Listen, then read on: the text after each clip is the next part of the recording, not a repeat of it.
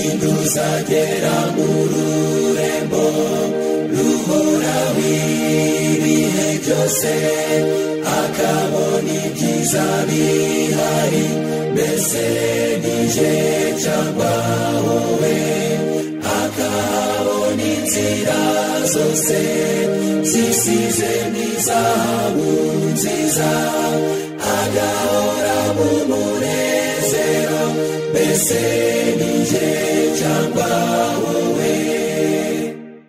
Ninduzatura umusaraba maruhuka iteka ryose, umwizera azahabwa ikamba, mbese nije cyangwa wowe, azareba umwami mu maso, akiza imibabaro yose, abane nawe iteka ryose, mbese nije cyangwa wowe. Kandi hari uzakingiranwa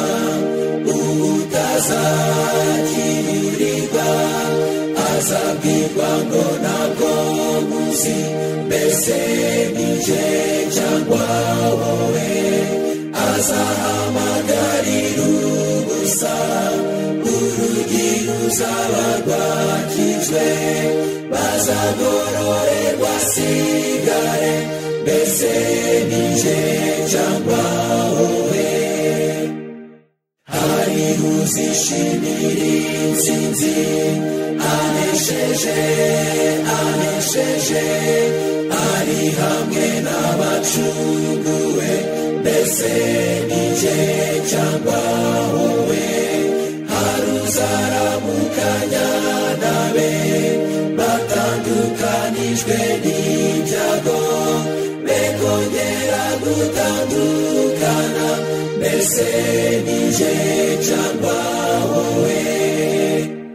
Ubwo umugari uteye ubwoba uzaba wegereje, iyi nteko nini y'abantu bavugaga ubwabo ko bizera ubutumwa bwa marayika wa gatatu, ariko bakaba batarejejwe binyuze mu kumvira ukuri, bazava ku kejo maze bifatanye n'abarwanya ubwo butumwa. Ubwo bazifatanya n'ab'isi kandi bagahuza n'ab'imigambi, bazaba babona ibintu kimwe, maze ubwo ikigeragezo kizabageraho bazaba biteguye guhitamo ikiboroheye, aricyo ruhande rurimo benshi. Abantu bafite impano ndetse bazi kuvuga neza, bahoze bishimira ukuri, bazakoresha izo mpano zabo mu gushuka no kuyobya abantu benshi. Bazahinduka abanzi bakomeye babo bizeraga kimwe. Ubwo abakomeza isabato bazajyanwa mu nkiko gusobanura kwizera kwabo. Abo bahakanyi bavuye mu itorero nibo bazaba ari inkoramutima za Satani, zizaba zibarega kandi zikabashinja zikoresheje amagambo y'ibinyoma no kubashyeshyariza kugira ngo babateze abayobozi. Muri icyo gihe cy'akarengane, umva, kwizera ko abagaragu b'Imana kuzageragezwa bikomeye. Bazaba baratanze umuburo bakiranutse, biringiye Imana n'ijambo ryayo gusa. Umwuka w'Imana wabayoboraga imitima yabo niwe uzabahatira gutanga ubwo buhamya, babibashishijwe n'umwete n'imbaraga mvajuru bizaba bibakoresha. Bazasohoza inshingano yo kuvuga ubutumwa Imana yabahereye gutangariza abantu, batiriwe batekereza ku ngaruka zabyo. Ntabwo bazatekereza ku nyungu zabo zishira, cyangwa ngo bite ku cyubahiro cyangwa ku magara yabo. Nanone ubwo ishuheri yo kubarwanya n'agasuzuguro bizabageraho, bamwe kubwo kuzurwa n'agahinda bihebe bitegure kuvuga cyane bati, iyo tuba twaramenye ingaruka z'amagambo yacu tuba twaricecekeye. Bazaba bagoswe n'amakuba impande zose. Satani azabateza ibigeragezo bikaze cyane.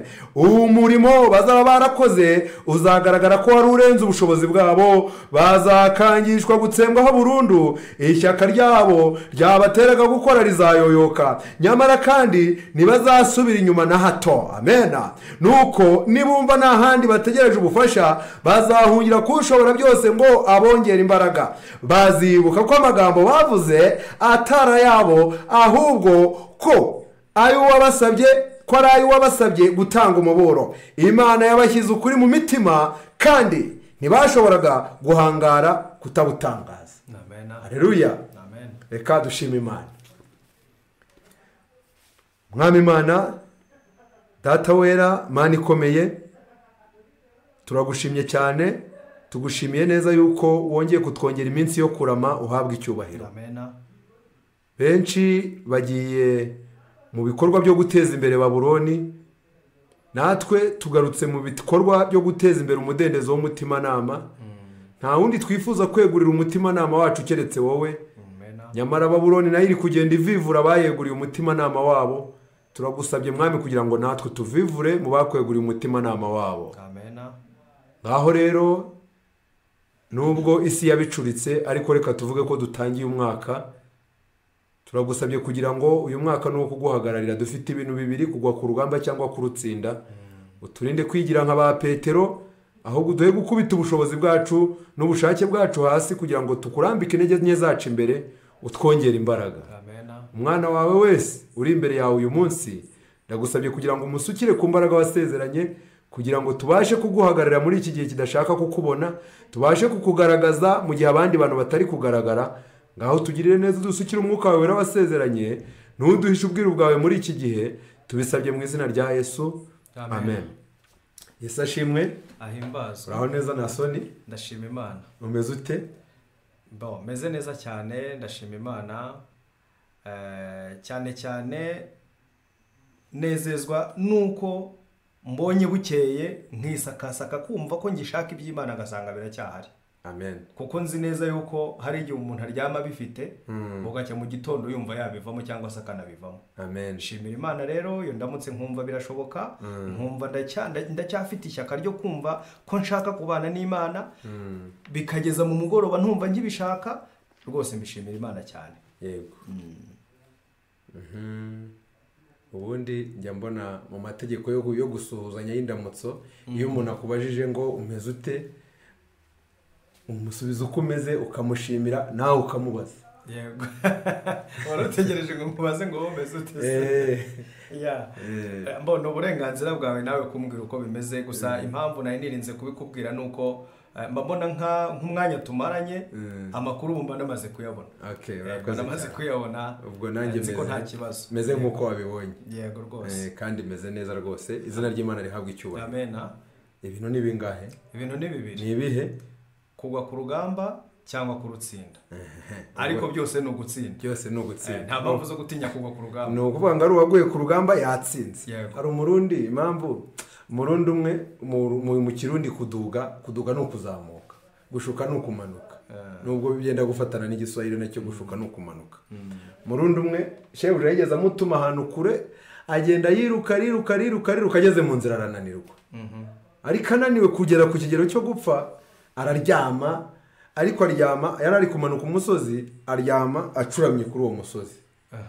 Noneho abahageze bagasanga yenda gukonoka, ariko bakongera bakamuryamisha bamurebesha haruguru. Bamara kurengana bakongera akiryamisha acuramye. Abagarutse uyu ntitwamusize tumurebesha haruguru, kuki yongera agacurama, bakongera bakamucurukura bakamurebesha haruguru. Bagaruka none bagasanga yongeye yicuritse. Baramusobanuza narababwira, terega ngewe databuja ni databuja wantumye. Nananiriwe mu nzira, none ndi kugira ngo databuja niyumva ko naguye mu nzira, azamenye yuko napfuye ngenda, ntapfuye nanebwe. Ubwo yapfuye aguye ku rugamba rwo kugenda. Nuko rero ibintu no kugwa ku rugamba, waruguyeho azabarwa nk'umusirikare utagambaniye igihugu, warwanye mu ntwari, nawe azibukwa nk'intwari. Ubwo rero ibintu ni bibiri, no kugwa ku rugamba cyangwa kurutsinda. Ariko nanone buriya nanone kugwa ku rugamba dukwiye kubyitondera, kuko ubundi bajya bavuga ngo article 15 ngo ni ingingo ya 15, ariko kaba ariyo ngingo ya nyuma, ngo nta yindi ni ukwiruka. Ariko urugamba turiho ntago ari urwo kwiruka, kuko igihe cyose ushobora gukoresha article ugakebuka ukiruka ugasubira inyuma, wirukanka bakakurasa usubira inyuma, bakakurasa mu bitugu, ntabwo ugoye ku rugamba. ntabwo uba uguye ku rugamba ubwo ndagira ngo byumvikane neza ko kugwa ku rugamba ni ukugwa ku rugamba uri kurwana ntabwo ari ukugwa ku rugamba wirukanka usubira inyuma icyo ni ikintu gikwiye kumvikana. Ikindi cya kabiri, umuntu ugwa ku rugamba kandi agafatwa nk'intwari ni wa wundi ukomeza kuba mu mahame y'igihugu cyamutumye ntayavemo, ahubwo agakomeza kurwana uko byagenda kose. uwo nguwo rero igihe kiragera byanze bikunze, iyo igihugu cyamutumye kimaze kugera ku ntego bibuka ko hari amaraso yamenetse. None se mwubajije nk'ikibazo gito, uyu munsi mu badive bafite ingingo imirije imbere yitwa ngo I will go. Yewe ntabwo nzi ngo where they want to go, ngewe nzagenda. Banayitangije igitabo cy'ubutirimi by'ubutinganyi, barenzamo ijambo ngo ngewe n'umuryango wanjye twiyemeje kugenda. Yego, ubwo abo nabo niba bwo ku rugamba bazaba baguye ku rugamba rwa irigoweye cyangwa se nzajya hehe. Buriya rero wenda turaza kuza kubigeraho. Nari mpise nibuka umuntu wabajije ikibazo, abaza umuntu wagaragaye atambaye umwambaro w'uko nyamara kandi yari yatumiwe. Buriya kugwa ku rugamba bisaba ko uragwa ku rugamba wambaye tenisi wagutumye, ugifite ubutumwa bw'uwagutumye. Ariko ushobora kugwa ku rugamba wahindutse umugambanyi. Igihe wahindutse umugambanyi rero ntabwo uba ukiri uguye ku rugamba by'ukuri nk'uwatumwe n'icyo gihugu. Urakoze cyane, uvuze ijambo ryiza. Teddy mu bintu yashyizemo ari mwiyerekwa, hari ibintu yeretswe abona mu badivantiste 2020 abagambanyi nka Baramu bazagaragara. Sibyo? 2020 kandi Baramu yaguye ku rugamba. Sibyo? Yaguye ku rugamba ariko hagwana n'igikapu cy'amafaranga yari yakoresheje agambana. Uwo nawe yaguye ku rugamba. Urumva nyine ashobora kuvuga ngo naguye ku rugamba, yari yahinduye uwamutumye, ariko mu by'ukuri yari yahinduye uwamutumye. Nuko rero reka dushime Imana bavandimwe. Mbese namwe mumeze neza? Reka twizere ko mumeze neza kandi mutangiye. Reka tuvuge ko mutangiye wese ubu ngubu ko mureba inyamaswa yagakoze. Ntacyo, reka tuvuge ko dutangiye umwaka, ariko ntabwo tuwutangiye, twebwe tuwugeze hagati. Ubundi umwaka wacu tuzawusoza mu kwezi kwa karindwi. Ko mu buryo bwa Kiyuda ndetse n'Imana uburyo yari yaratanze gahunda mu kwezi kwa karindwi, ubundi niho umwaka warangiraga, ni naho burya hatambwaga igitambo cy'umwaka, igitambo cy'impongano cyo guhanaguraho ibyaha byose. Ariko ntacyo, reka tubifurize umwaka mushya muhire. Nyine inyamaswa yaradutwaye nyine, ubwo tugende gutya, ariko twebwe abana b'Imana tuzi ko ari ikinyoma, ntabwo tubyakira nk'ukuri. Nuko ari ikinyoma cyabaye gikwira nyine, kandi ikinyoma gitinze abantu bacyakira nk'ukuri nta kundi. Ubu twakagombye kuzaba turi gutanga ibirundo mu kwa gatandatu dusoza umwaka.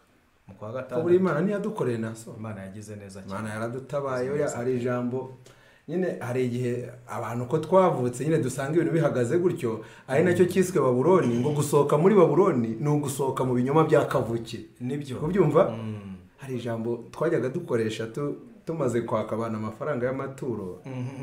Ya jambo narajyaga nditekereza niherereye nari imbere y'abayobozi, akiri mu mifuka yanyu, aya yari ayanyu none muyigengaho. None ubu ngubu ya jambo naranditekereza, reka ibyo tubyerekana akanyuze. Gusa biriya nta nubwo twabitera intuza ngo tuvuge ngo nta kintu byari bimaze. Byari bifite agaciro, kuko umukobwa utajya mu mihango ntabyara, ntago ashobora kubyara. Iyo mihango rero yari ikenewe kugira ngo ijuru riturere. Buriya niyo yatumye tuba tumeze gutya. Ntabwo umuhango wari ikibazo cyarari amagambo adafite ahantu ava. Ngewe rero ukuntu nabigenzaga, iyo namaraga guturisha naravugaga ngo abatanze ituro ndetse n'abatanze umutima, Uwiteka mwese abaha umugisha, cyangwa se Uwiteka duhana umugisha. Nakoraga ibishoboka byose nkirinda kujya gukoma mu mafaranga, kuko hari uwayatangaga kuko ari umuhango asanzwe agomba kuyatanga.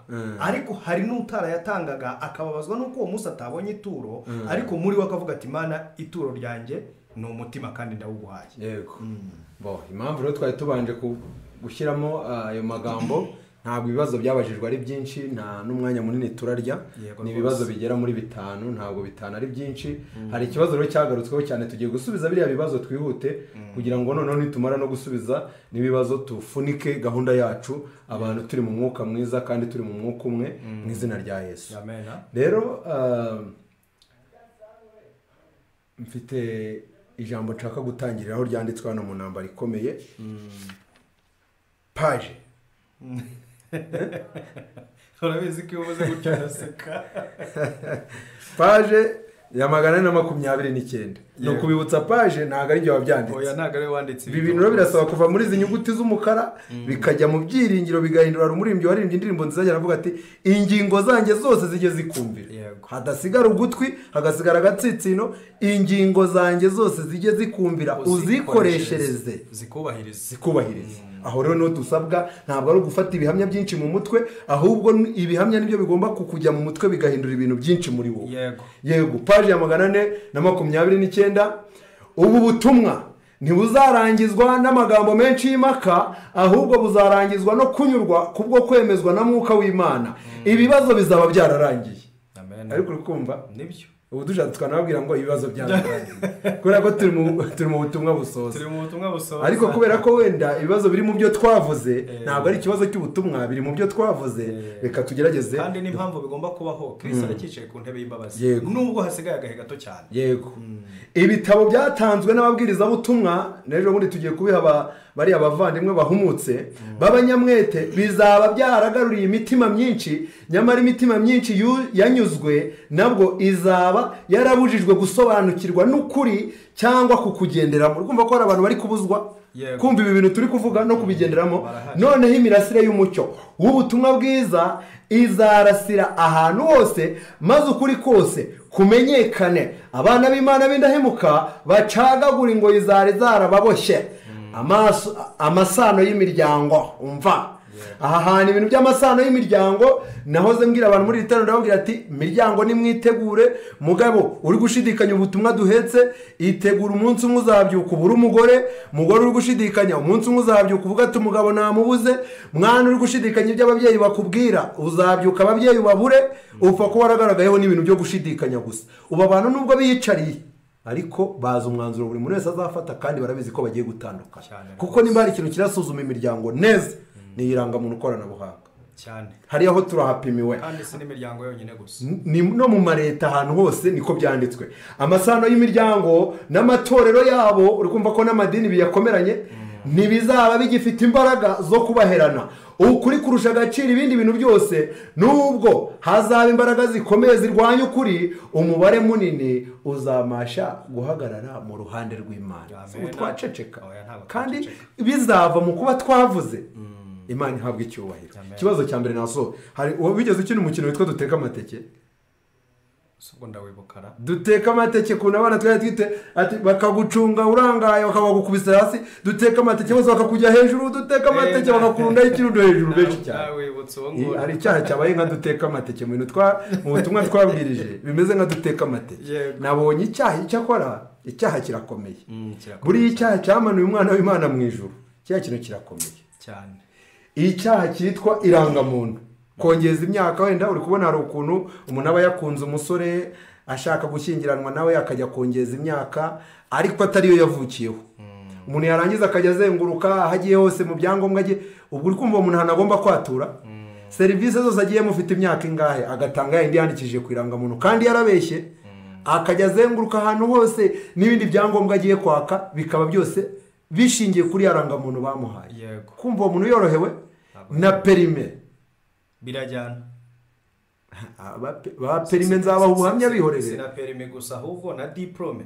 Perime natwe turazifite, tuzababwira bihorere, tubabwira uko ibi bintu ni mine bicaranye tugiye kubibasobanurira. Uwatura yature hakiri kare.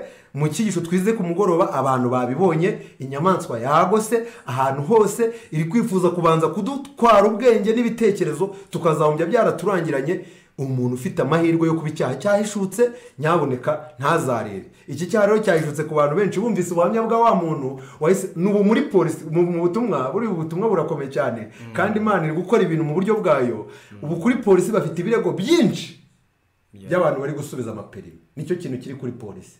Ibintu byabaye duteka amateke, bari guhita bavuga ati ariko ushobora kuba uri umudive ariko ntabwo kijya ku rusengero. Ibi bintu bikorwa n'abadive batakijya ku rusengero. Umudive kandi ntabwo kijya ku rusengero. Ako kantu rero mpita numva nshimye Imana cyane. Ntabwo uriya bavuze ngo ntabwo uramye igishushanyo cy'inyamaswa. Nibyo abamubwiye.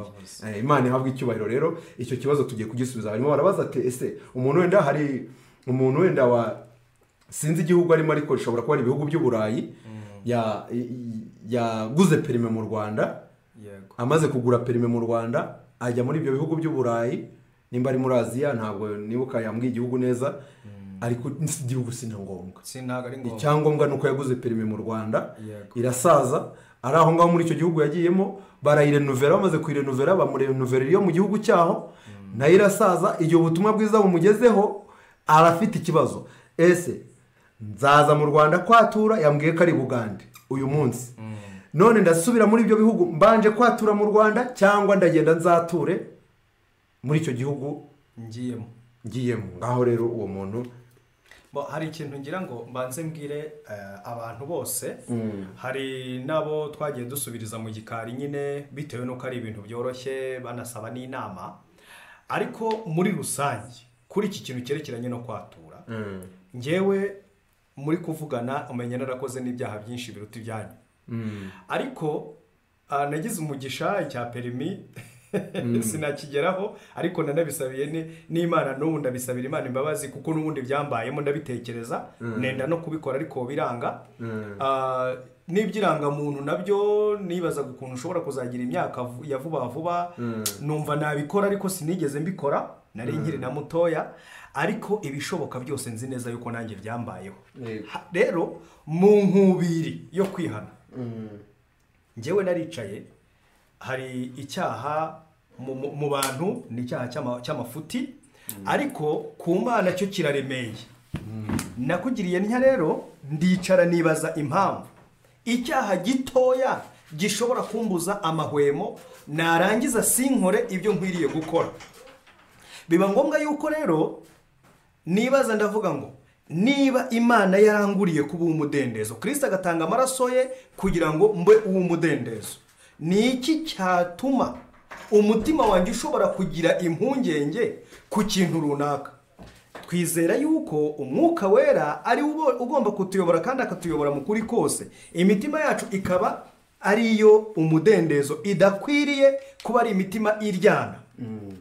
Reka nkubwire ngo ikintu cyose uzamurikirwaho, wamara kumurikirwaho ukumva umutima urakuriye, ukumva kiguciriye urubanza yuko ushobora kutabona ubugingo uramutse wibeshye gatoya, icyo kintu wikirarana wikiryamana. Ndabyibuka umunsi umwe nari maze iminsi igera muri 50, namaze iminsi 40 ndi gusenga, ariko nafataga utwo kurya tworoheje. Ariko icyo gihe urabyibuka yuko amapantaro yose nagiye nyasubirishamo, imyenda yose iragenda rwose pe iranyanga. namaze iminsi 40, ariko icyo gihe uko nagendaga natura nubundi ya minsi irangira bya bintu bitarangiye. Kandi nari nabwiye Imana ngo ndifuza ko byarangira, ariko iyo minsi 40 ntabwo ariyo nabikozemo gusa. Kuko ngewe wenda hari igihe nzafata igihe ngatanga ubuhamya. Ngewe nakiye ubutumwa bwiza mu 2000, ariko mu kwakira ubutumwa bwiza mu 2000 mbwakira ndinjije. Igihe kiza no kugera ahubwo mba mubi kuruta uko nari narabwakiriye. Icyo gihe rero mbwakira n'ubundi hari ibyo nagerageje kwatura.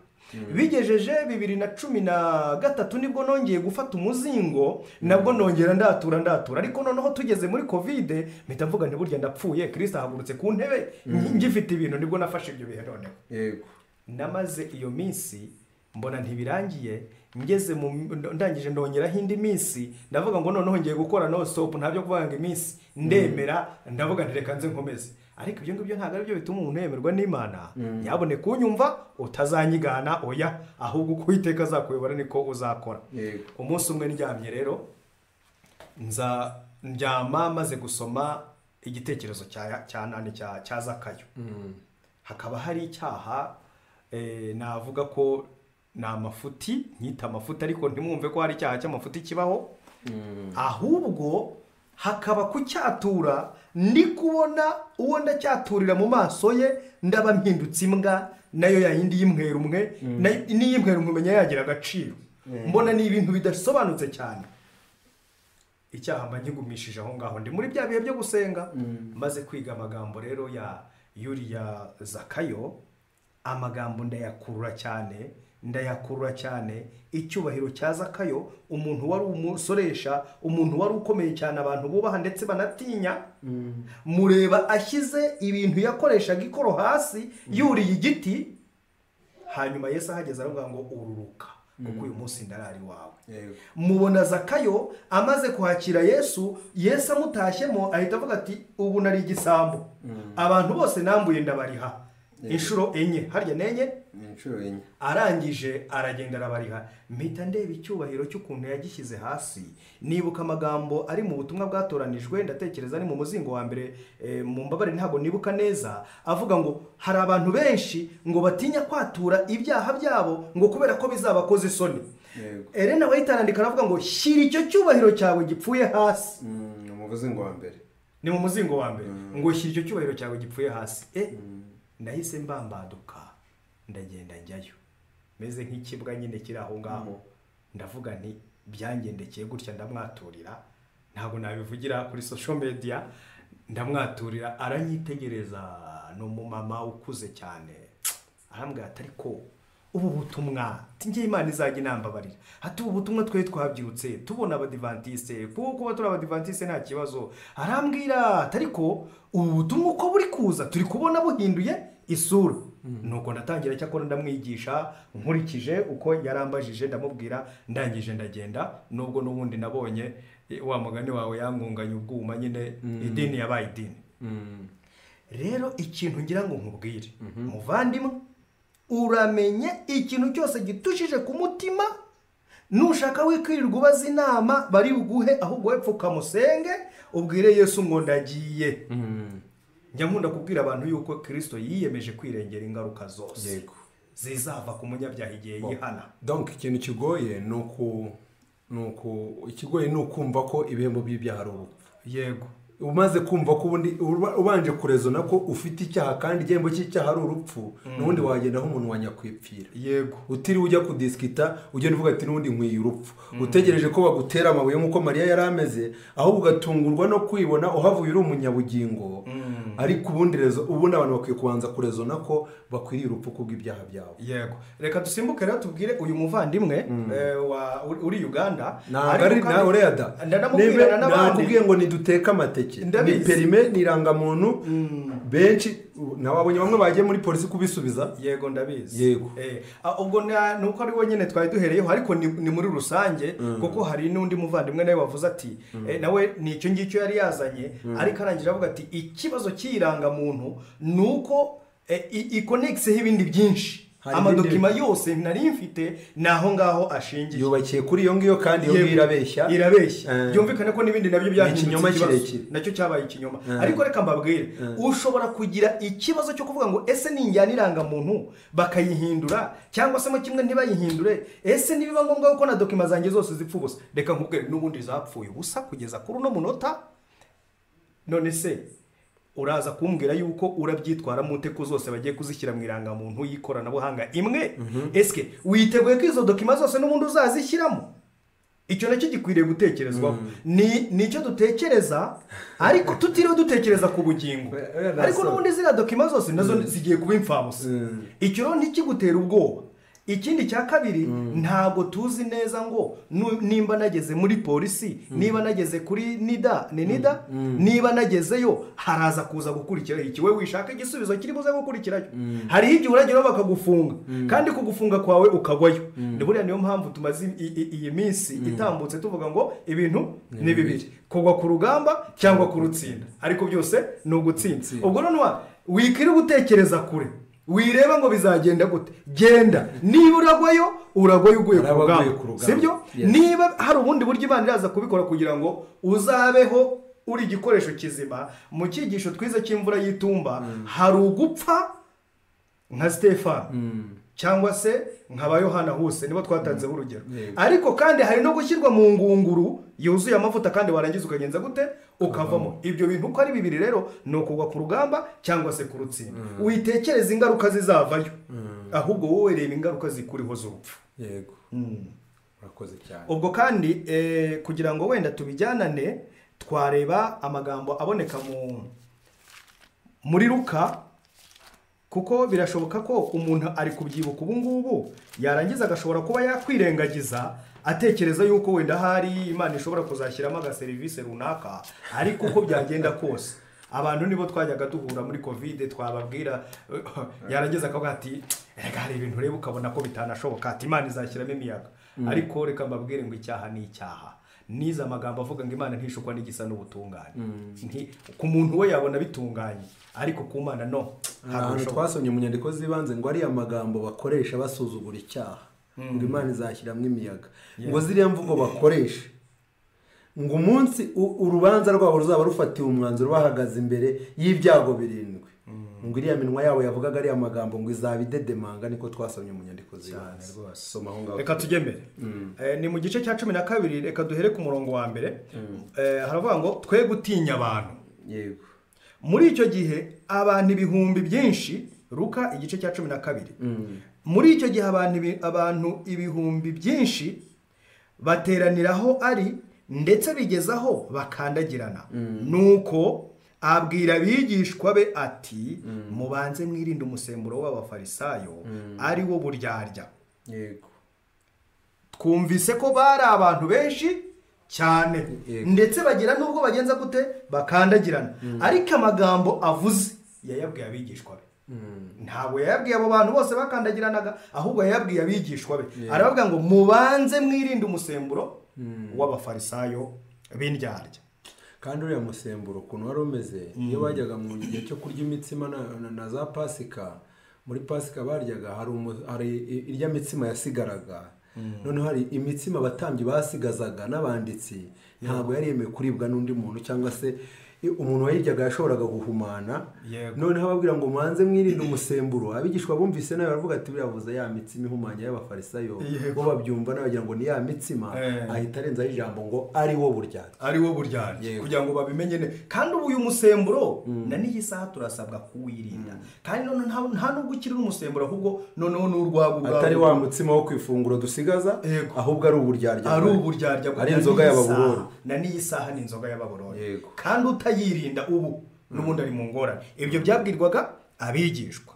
Umurongo waho wa 2 kuko ari nta cyatwikiriwe kitazamenyekana kitazatwikururwa cyangwa icyahishwe kitazamenyekana mu byirinde.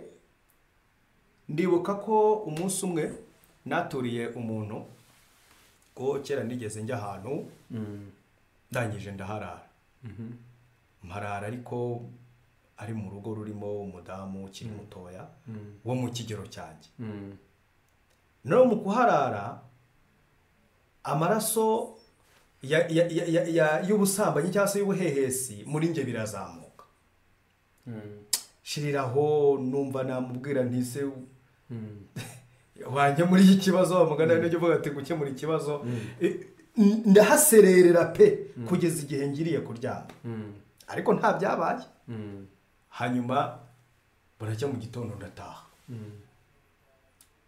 hanyuma ubwo n'ubu ndaryamye nyine mu cyumba cyanjye cy'abashyitsi hanyuma noneho igihe kiza kugera agafilime karagaruka kagarutse ndavuga nti icyaha cyakorewe ku mugaragaro cyihanirwa ku mugaragaro icyo mu rwihisho ni mu rwihisho ibyakorewe Imana ni ukubibwira Imana ngewe ibi ngibi birimo indani none ni gute najya kwatura iki kintu z'ubwo nakimubwira bishingiye ku ki noneho mara igihe niterije ki ariko mbura amahoro y'icyo kintu ndavuga none se ko naguriwe kuba umudendezo ni gute nshobora gukomeza kubura amahoro fata telefone ndamuhamagara ndamuganiriza ndamubwira nti burya igihe turi kumwe byangendekeye gutya icyo cyifuzo kirandembya agiye kumbwira n'umudive wawe uri aho ngaho arambwira ati ariko ako namwe yarige murengera ati ibyo bintu ubundi muzi kwihana icyo ari cyo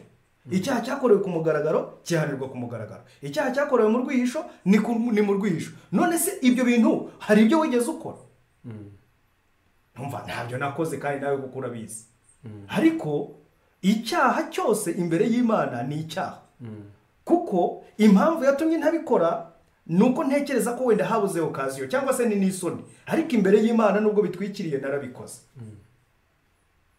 ngo yango rwose ngiyo myihanire yanyu ngo nge ndumva ntayo noneho ndangije burya nyine niho nicyo navugaga iyo turi kwatura Imana ibiri kumwe natwe muri nge hahita hazamo igitekerezo ngo mubaze ngo mbese ubwo buhehesi ntabwo wabubonye baravuga nti yego urakoze cyane ati ndakubabariye ariko ibyo bintu rwose nurakoze cyane Imana iguha umugisha ariko se wowe buriya ntago wigeze ubibona izo geste ntago wazibonye yuko icyo kibazo gihari ati ibyo narabibonye ariko nyine ati mu bantu bibaho ni okay ubwo wabibonye rero nagaragaraga nk'umusambanyi ntago nagaragaraga nk'umuntu uri aho ngaho ugenda kuki wabibonye ese wowe ubibonye muri wowe byagenze gute watekereje iki turatandukana birarangira ariko ikintu cyose cyatwikiriwe kizajya ahagaragara nagiraga ngo nongere none mvuga iki kintu mwitinya kugenda aho wajya hose ijuru rikeneye ko abo bantu bamenya ubutumwa bwiza kandi bakamenya ubutumwa bwiza uko bugenda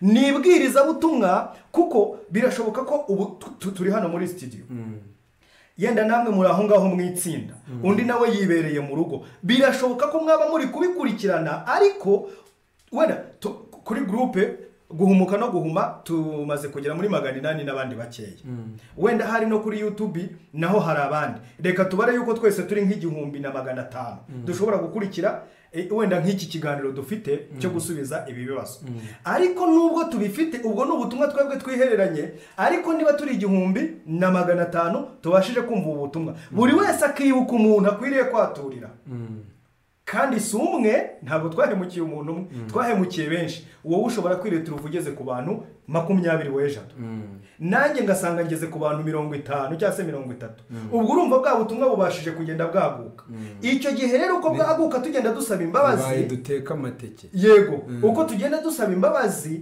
nubango ni bwa butumwa bwiza buri guhetura isi buri muntu wese bumugeraho burya bihana gutya kuko iyo bimubwiye ko wamuciriye ibigori hari umukecuru nabwiye naciriye ibigori byo guhekenya ntago nibaga njya gucuruza ahubwo nukugenda gusa nkacunga igihe harimo nkagica nakundaga ibigori byitwa twitaga nyirakagori birimo amabara yakundaga kubihinga cyane ndagenda ngaca ngahekenya ngiyeyo umukecuru atese ibyo bintu ntari nanabizi tese ati nuko nza kwihana kurunda arangije arambwira ngo iyaba abantu bose abakristo bihanaga gutya ati twazajya mu ijuru kwihana twatura nibwiriza butumwa rikomeye ni umugabane ukomeye ntimugire ubwoba ariko nimukomeza kubibika ngiki cyo Yesu yaravuze ngo kuko ari nta cyatwikiriwe kitazatwikururwa cyangwa icyahishwe kitazamenyekana nuko ibyo mwavugiye mu mwijima byose bizumvikanira mu mucyo nicyo mwongoraniriye mu mazu imbere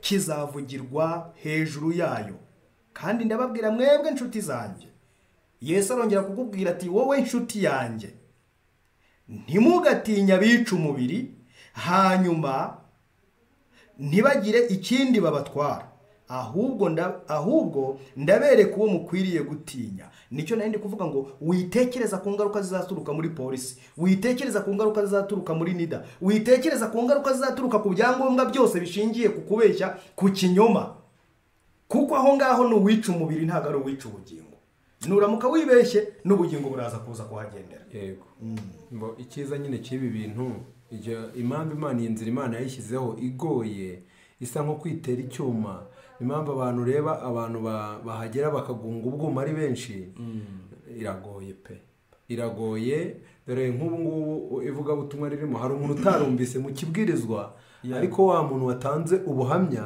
agahita yihutira kujya kuri polisi akabikora hari undi wamwumvise bihita biba nka wa mukino nyine abana bakwitereragaho abandi bagahita baza benshi bakakubakaho ikirundo kigeze nko hejuru bitewe na duteka amateke bamaze kugeza hasi undi nawe avuga ati ko nanjye numvise mfite indangamuntu ihimbye na perimi ihimbye nawe abyumva kubera ubuhamya bwawe nyamara mu cyigisho atarigeze abyumva nibyo yego ubwo rero iki kibazo cya perime n'ikirangamuntu icyaha aho cyakorewe mukurikiza amabwiriza yo kwatura hatagira umuntu uza kubikora nabi kwatura bifite amabwiriza ushobora kugenda nabi ukahagwa ukurikiza amabwiriza yo kwatura aho icyaha cyakorewe niho cyaturirwa nimba ari mu rwiherero ni mu rwiherero nimba ari mu ibanga nimba ari ku mugaragaro ugomba kujya nyine umuntu icyaha cyanyuzeho gikorwa kigomba kumunyuraho gisohoka nibyo ariko nanone twongere turenzeho ngo uwo mwuka w'ukuri naza azabayobora mu kuri kose kuko mu bintu nize muri icyo gihe cyo kwatura naje kuza gusanga umuyobozi dufite ari umwuka wera uko azakuyobora ntuzagunga ubwuma babugane wawe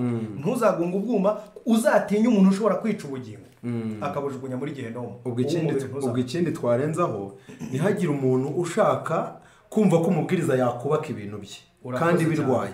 Ntihagire umuntu kandi ushaka kumva ko umubwiriza yasenya ibintu bye kandi byubakitse. Ahubwo abantu ntibegera Imana yahishuye ibyaha. Imana yo ifite urukundo, tuyegere nk'Imana idukunda ishaka kuduha ubugingo. Nitwegera Imana nk'abagiye kurimbuka. Ahubwo Imana yahishuye icyaha ifite uburyo igomba kunyuramo kugira ngo kibonerwe solution. Hari n'igihe hari uburyo bwo twasomye mu kwitegura bagaheruka ngo ikizaranga abantu b'Imana bashyizweho ikimenyetso ni umwuka wo kwihana no kwatura ibyaha. Ubwo wasanga marayika ukurinda bari kurwana nawe avuga ati dore hasigaye etape imwe wagenda ugahita ushyirwaho ikimenyetso buheruka. Abantu rero nibabe maso bitegereza icyo umubwiriza yabivuzeho. Dore ibyo ababwiriza byamaze no kunyuzwamo imirongo, ahubwo bigiye kujya ku muntu ku giti cye. Umuntu wese najya imbere y'Imana yabihishuye, kuko Abatesalonike ya 5:16 handitswe ngo handitswe ngo ndababwira ni muyoborwe n'umwuka. Sibyo? Icyo nyibwira muyoborwe n'umwuka. Kuyoborwa n'umwuka rero nicyo kintu kibanza abantu bakwiriye gukurikiza. Sibyo? Ntabwo ari ukuyoborwa n'umubwiriza, ahubwo ni ukuyoborwa n'umwuka. Iki cyaha rero katukivireho hano. Nimba uri mu Burayi, nimba uri muri Aziya, ukaba warabeshyiranga muntu mu Rwanda, ukaba uteganya kuzakorera country living cyangwa se kuzakorera icyaro muri Aziya, uratega indege uze mu Rwanda, wature bariya muri polisi, usubireyo ujye kwatura muri polisi yo muri Aziya, watureyo nayo inuze perime bagwaye kandi warayiguze, ubundi ugirana amahoro n'Imana kandi ntutindiganye. Twasomye mu byacu ya 10:22 hanze hazaba imbwa n'abarozi n'abasambanyi n'umuntu wese ukunda kubeshya akabikora. Gusa nanone hariho n'igihe ubwo ndi kwirinda ko twashyiraho umurongo wo kwihana, kandi ubundi umwuka wera niwe ushyiraho umurongo. Wowe icyo umutima ukubwira, ese uri gutekereza ko kwaturira muri Aziya ari cyo kintu kiri kuguha amahoro? Ntabwo uri kwirengagiza, kuko umutima nturya ruswa. Ese iyo wicaye uri kumva wowe intambwe ya mbere watera ari iyihe? Kuko biranashoboka ko ntabwo ari ihame, biranashoboka ko yaza akatura mu Rwanda, yamara kwatura mu Rwanda akabohorwa pe, agasigarana igikomere cy'uko yabeshye. Ariko kumva wenda no kwatura muri Aziya ntabwo bishoboka, kuko ni icyaha cyakuze. Kandi ashobora no kubyatura koko nk'uko uri kubivuga, agasanga naho ngaho yarahageze akabeshya. Ubwo rero ikintu cy'ingenzi abantu dukwiriye kwiga gukorana n'umwuka we. Yego. Urakoze cyane. Nkatwe nyine nk'ababigishije, ikibazo kikaboneka mu cyigisho, tuba dukwiye kwirinda dosiye y'umuntu uzarimbuka arimbutse kubera umubwiriza yamubwiye inama itariyo. Niyo mpamvu tugarura abantu ku mwuka wera, kuko umubwiriza si mwuka wera, ahubwo umubwiriza akorana na mwuka wera kugira ngo ahishure ibintu. Umuntu ubundi umurwayi akajya kuvugana na muganga biherereye. Ngaho rero abantu nibegere muganga. Gusa numvise inama yamuhora n'umutima. Bibiliya iravuga ngo nimba imitima yacu itaducira urubanza imbere y'Imana turabera n'abaziranenge. No mu Baroma 16:18 ngo umwuka uturimo bwacahamanya n'umwuka w'Imana ko turi abana b'Imana. Wabyumvise? Ibyo niyo bikoretse umwuka uturimo ahamanya n'umwuka w'Imana ko turi abana b'Imana. Tujye ku kibazo cya kabiri. Yego. Ikibazo cya kabiri kirabaza ngo ihishurirwa ahantu twavuze umuntu utarahishuriwe Karuvari, utarahishura igitambo cy'Ikaruvari, umuntu aza kubigiraho ikibazo hagati ya guhishurirwa Karuvari na ya myitozo ya Doroyora. Karuvari uyu muntu we akeneye gusobanukirwa binyuze mu byanditswe byera. Yego. Wenda sinzi ukuntu umuntu yamusubiza, ariko ubundi Kristo nibuye ry'igiciro rihishwe. Sibyo? Nibuye ry'igiciro rihishwe. Ikindi, Kristo we ubwe kugira ngo ahishurirwe umuntu cyangwa se yihishurire umuntu, ubundi tumusanga mu ijambo. Rero utiriwe ujya kure, ntabwo guhishurirwa Kristo ari ukubona igiti kiriho Brian. Harya ni Brian uriya wakinnye filime ya Yesu, wa muntu wiba mu modoka. Wa muntu wiba mu modoka. Niko kazi ke. Ntabwo ari ukugira ngo aba ari uwo nguwo uhishurirwa, ahubwo ni uguhishurirwa ukuri kw'ijambo ry'Imana, ukuri ariko Yesu Kristo. Buriya turamutse dukurikiranye neza, guhishurirwa iki gitambo ni ukwemera Yesu nk'umwami n'umukiza wawe. Kandi uzamuhishurirwa hamanya n'ijambo ry'Imana. Ntabwo uzamuhishurirwa kubw'uko wowe wabitekerejeho gusa warangiza ngo urizeye ngo ibyaha byawe urabibabariwe. Oya, Kristo tumubonera mu byanditswe byera, ari mu byanditswe byera, tumuhishurirwa kuko twagiyemo muri wa murima tugacukura tukabona izahabu yahishwe. Kandi ikindi buriya Royora hari ikintu satani atabasha gukora aho biva bikagera abantu bakwiriye kumenya satani ntashobora guhishura ibyaha hari ahantu satani atakikora mu nda ntabwo yahishura ibyaha buriya ikiza mu ijambo paje ya 259 igitabo cyitwa ubutumwa ku basore ngo gumana bibiliya yawe ntukagire ikindi gitabo uyisimbuza ngo ugume imbere y'Imana kugeza ubwo ibyifuzo by'agakiza bivutse muri wowe uri kumva uguma ni impamvu ki batubwira ngo tugumane bibiliya nuko guhishurwa kw'ibyaha Imana irajya ibinyuza mu ijambo kuko Imana nayo ntabwo yasenya ijambo ryayo nta handi yazinyuza atari mu ijambo ahubwo ikizaranga satani nuko azanyura ahandi hatari mu ijambo kuko biri iravuga ngo mbere na mbere Imana yavuganaga natwe mu kanwa k'abahanuzi ariko bisigaye ivugana natwe hehe mu ijambo ryayo bishatse kuvuga ngo ntabwo bishoboka ko Imana yavugana natwe mu bahanuzi ahubwo uyu munsi kubera yuko satani nawe azakoresha imyuka mu bantu Imana yashimye inzira nziza isesuye yo kugira ngo tutazayoba nitujya dushaka ko ari Imana yavuze tuzajya turebera mu ijambo tubipima mu ijambo ry'Imana nibyo ni mu ijambo Kristo rero udahishukiye mu ijambo ry'Imana hari abantu benshi nabonye ngo batwitse ubwato ngo babona ngo Kristo ngo akamwirukaho ngo akamubona yicaye mu ntebe ngo akagenda bakicarana ngo umwe akaba ari umugeni undi ari umukwe ngo akamuganiriza agahita amwambika ikanzu y'ubukwe yarangiza akamutera icumu ngo agahita avuga turakoze Yesu kuko ngo ukabushyizweho ikimenyetso cy'Imana icumu rivaye ko abagiye gusenga afite icumu abarikuye koko aho ntabwo bihura aho ngaho ntabwo bihura icyo kibazo rero kiriya nacyo numva gishurirwa ihishurirwa ngo nibonekerwa guhishurwa Kristo ahishukirwa mu ijambo rye ahandi hantu n'umuntu wababariwe adafite amasezerano mu byanditswe byera uko kubabarirwa nako kukwiriye gusuzumwa kuko isezerano paje ya 233 mu gitabo cyitwa wifuzwa ibihe byose byanditsweyo havuga yuko kwizera nyakuri guhesha ubugingo ni igikorwa cyo guhererekanya gituma biyegurira Imana bagirana na isezerano bishingiye ku byanditswe byera paje 233 ni ikigisho cyitwa kumukoraho ufite kwizera ubwo rero abantu ni igikorwa banza mva iryo jambo kwizera nyakuri ni igikorwa cyo guhererekanya bahererekanya iki wowe wahishuriwe ibyaha urangije wifuza kubabarirwa urajyana ibyaha uhererekanye na Kristo amahoro y'umutima kumva kwizera nyakuri urangije uhita wizera uhita ubona amahoro y'umutima noneho bishingira ku isezerano bishingira ku isezerano ibyo bintu rero kibyemeza ni isezerano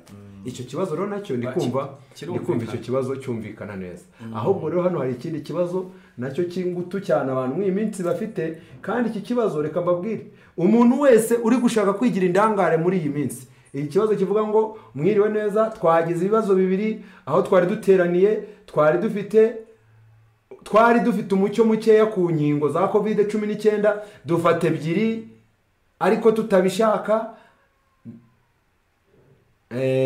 naho badufataga ku ngufu mbese microchip zaba zaratugezemo yavuga ngo ntitwafashe urwa gatatu none ubwo ngubwo microchip zaba zaratugezemo nta handi mu mwuka w'ubuhanuzi mbese twasanga ifaranga koranabuhanga cyangwa microchip cyangwa sirangamuntu koranabuhanga kubera ko mu migisho atari igitabo cy'umwuka w'ubuhanuzi dore ko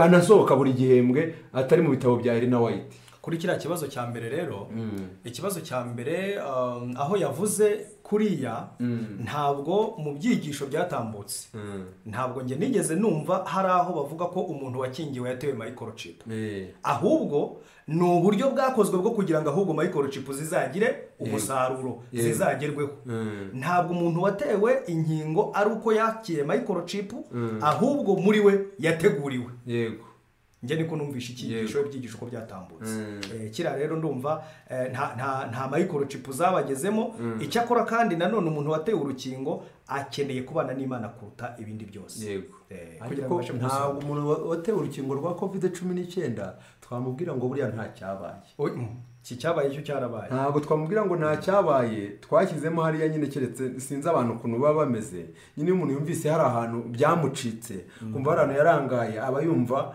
hari aho yumva nyine bashyira amahirwe yavuga ati ahantu kuko nukumva narimbuka kuko ngewe kandi ariko impamvu ngewe mbona iri gutera abantu kuvuga kuriya nuko turi mu gahenge abantu benshi bari kubiterwa n'agahenge ariko uwazigarura kongera akabatugatuga bazifata bananezerewe bazifata bananezerewe. igipimo rero kigiye kuza gipima abantu bose ni icyitwa irangamuntu koranabuhanga. nimba uri kwicuza koko wihana imbere y'Imana, irangamuntu ije gupima uko kwicuza kwawe, kuko na biology ubwayo wenda nuko twebwe tutizera siyanse, ariko biology igaragaza yuko microchip ni ikintu gitoya giterwa mu nshinge, mu mazi yo mu nshinge, kidashobora kuboneshwa n'icyuma cyitwa microscope. ni akuma gatoya kabona utuntu mu gikombe cy'amazi atetse. microscope ishobora kubona ikabonamo inzoka nini cyane, yabaye nini cyane, ariko microscope ntabwo ishobora kubona microchip. hari amavuna twari dufite hari iwacu ku rusengero, umuvandimwe w'umuyobozi sinamuvuga mu izina, ariko yadukoreye amavuna y'icyumweru atwereka ukuntu 2027 nuko nabonye zahinduye umurishyo. 2027 abantu bazaba barabaye computer, twarabisomye igitabo cy'ubutumwa ku basore page 177, bazaba barabaye computer. umuntu azaba yikorera umuzigo w'ibiro 300 akakunyura hagenda nk'indege. 2027 ngo ntabwo hashobora kuzarenga ngo, kandi ibyo bintu bizanyurwaho binyuze mu gutera abantu microchip, kandi ngo microchip zizanyura mu mazi yo mu nshinge. ngo bashobora kuzayitera ari nk'uruheke ngo rw'umuceri ku kiganza, ariko cyangwa ngo bahinduye size ngo bayigira nka size y'umuceri, nka size y'akanuze k'umusatsi, PSA y'umusatsi, niko bayigize. rero ibyo ngibyo nabyo ntabwo twahakana. icyakora icyo abantu bakeneye kumenya ni uko hari izindi faze, kubera yuko abategetsi b'isi bari kuvuga twebwe ntabwo covid yatugejeje ku byo twashakaga mu manama yabo. ku bw'ibyo tugiye gushyiramo ikindi kibatsi, dushyiremo igitsiburira, kandi noneho nimutume hari amahirwe yongera kuducika ku buryo tuzasubiramo, ahubwo ibintu byose bite bigerwaho. mujye muzana izindi, muhita muzana izindi gapitale tuyishyire no mu Rwanda aho tujye duhita tugira hariya niho bashyira inyigisho za papa mu ngiro vuba vuba. barumva rwose, barumvira. ubwo rero hariya umuntu icyakora zaburi igitabo cya zaburi igice cya 9 umurongo cya 7 umurongo wa 9 gerayo uhasome turebe icyanditsweyo. zaburi 7:9. zaburi 7:9. reka dusome. Uwiteka aracira amahanga urubanza. Uwiteka zaburi usomye igice cya 7 umurongo wa 9. umurongo wa 10 handitswe ngo iki? ingabo inkingira cyangwa ububi bw'abanyabyaha, kuko imirongo bigenda itandukana. zaburi igice cya 7 umurongo igice ni ari kubona ukuntu inyamaswa yatugeze ni igice cya 9 umurongo wa 10. aho niho nashakaga, ariko uri kubona ko yaraturangije ikindi 10. niyo mpamvu ba Daniel buriya bazatubona twajya dushyiramo ubuhamya bakavuga ngo mena aba bantu ni bavuye muri wa mubabaro, kubera ko ntibigeze barya kuri nuze kuri kariya gafumbire ka dapunayire, ntabwo bigeze bambara marinete ngo bumve, ntibigeze banywa amazi atetse. twebwe rero bizaba bikomeye cyane. umurongo wa 10. kandi Uwiteka azabera abahatwa igihome kirekire kibakingira igihome kirekire kibakingira mu bihe by'amakuba. abazi izina ryawe bazakwiringira, kuko wowe Uwiteka utareka abagushaka. uhoraho azabera abahatwa igihome kirekire kibakingira igihe cy'amakuba. ni bande? nimba uzi ko wahaswe Uwiteka ngirira isezerano. hano ngewe handitse ngo uhoraho nabe umuvunyi w'abashikamiwe mu bihe by'amage, nababera umuvunyi. nabashikamiwe. ariko tugiye kwinjira mu yindi faze. niyo mpamvu nigeze mbwira abantu mu cyiciro nababwira ati mwebwe tugiye kujya muri faze ibasabwa gusohoka muri Babuloni mu cyitwa inzoga hiri hose ikagera. kugira ngo iyo faze igiye kuza mubashe gutahura amanyanga yihishemo, birasaba ko mwasohotse ahantu hitwa inzoga ya Babuloni hiri hose, kugira ngo iyo faze itazi igasanga mwasinze. aho hantu rero reka tubanze tuharebe, sibyo? yego. ubundi ubwo ni ahantu ni hatatu. yego. sibyo? ahambere turaza gusanga mu madini. yego. sibyo? aha kabiri ni mu butegetsi. yego. aha gatatu ni hehe? aha gatatu ubwo urebye ni aha gatatu ni mu cyaha. imbere mu cyaha, aha gatatu ni mu cyaha, ubwo icyambere ahubwo ni mu cyaha, kuko turamutse duhunze tutari twakira twagwa mu buhungiro. Icyambere ni ahambere ni mu cyaha, aha kabiri ni mu madini, aha gatatu ni mu isi cyangwa se mu butegetsi. Aho hantu ho mu gihe gito cyane hagwiye kuzibukirwa. Buriya ni nacyo twavugaga muri kiriya kibazo cya mbere, yuko ukwiriye kubanza kureba ese urarengera izindi dokima zo urazikoresha iki. Icyo kibazo subwo cyo nigishubijwe, ndatekereza kirumvikana, ariko kirimo bibiri. Kirimo bibiri. Icyo hepfo yavuze ngo mbese nta handi hantu mu bitabo by'umwuka w'ubuhanuzi dushobora kubona microchip, tukabona ifaranga koranabuhanga, tukabona indangamuntu koranabuhanga. Ati hatari mu migisho, kuko amigisho atari umwuka w'ubuhanuzi. Niko ntekereza ko cyanditse, ntabwo ndi kugisoma cyane ko anasohoka buri gihembwe. Ahubwo buri ikibazo twabanza kubaza ni iki? Ese aya migisho n'ayitorero ry'abadivantiste umunsi wa karindwi? Icyo ni cyambere. Ikibazo rega abantu bari gushaka gukwepa ko atari abadivantiste umunsi wa karindwi, kubera yuko basohotse mu rusengero, ntabwo bashaka kumva yuko ari abadivantiste umunsi wa karindwi, kandi ibitabo bari gukoresha ni iby'abadivantiste umunsi wa karindwi. Kandi yabonye akantu k'ububyutse bari kwiga bw'abatinganyi, akazana n'umudivantiste umunsi wa karindwi, agataka nk'umudivantiste dore aho bageze. Nicyo kibazo abantu banafite. Icyambere ni ukwibaza rero niba kuko iki gitabo cy'amigisho ari icy'abadivantiste umunsi wa karindwi. Buriya ngewe igitabo ntaha agaciro. Igitabo cyose cyasohotse nyuma y'ukwezi kwa gatatu kwa 2020, ibyo bitabo ntabwo mbiha agaciro uko byaza bimeze, kuko ibije byose usanga baragiye barenuvera ukuntu bakagira amagambo bavanamo. Nawe byanditse muri volume ya mbere y'ubutumwa bwatoranijwe ati ibitabo bya New World bizandikwa, ibitabo by'isi nshya bizandikwa.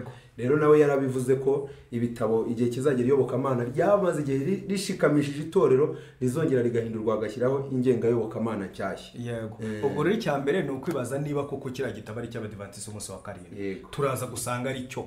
Nitwongera twibaze tuvuga ese umwuka w'ubuhanuzi, iyo bavuze umwuka w'ubuhanuzi ni iki? Buriya uramutse uvuze ibitabo by'umwuka w'ubuhanuzi, ndatekereza niba ntibeshye n'ibitabo 5, sibyo?